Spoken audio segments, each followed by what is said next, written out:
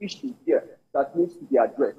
MolegeinOse local government area of the state, a community leader, OwolafeFolorunshowho, gave the figure, said the killing was triggered by efforts to stop the continued destruction of their farmlands and crops by the herdsmen.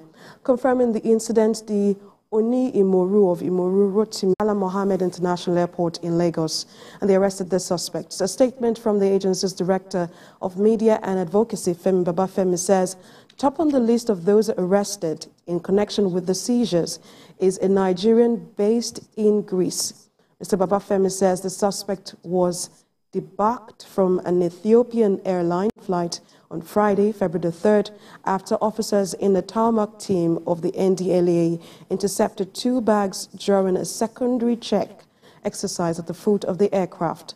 Similarly, operatives of the NDLEA at Narco Export Shed of the airport arrested a pregnant woman after 800 grams of skunk concealed in 2 small radio sets she was sending to Dubai, United Arab Emirates, where the